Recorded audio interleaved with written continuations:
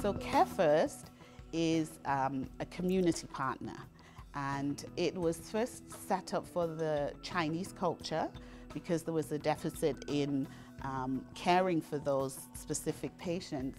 So now it's evolving and changing, and it's becoming more inclusive of all cultures and all people.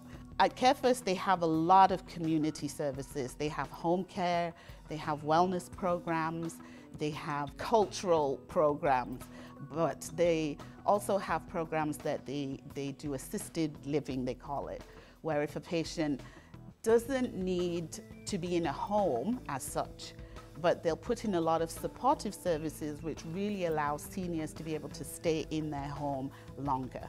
They also have an adult day program, which I have accessed myself because, you know, I'm out at work all the time. My mother is elderly, and she would be at home all of the time, and I felt that it was, you know, something that was so good that it would really help her. So I enrolled her in the program, and you know, she really loves it. It gives her something to do. Now she's even found a new hobby of coloring. So I think it's really positive that their main focus is the senior population and putting in as many support as necessary to keep them in their home and to keep them active and to stimulate them mentally, you know, and provide for that aging population, which, you know, we know there's not enough places in long-term care facilities. That's the main focus that they have there.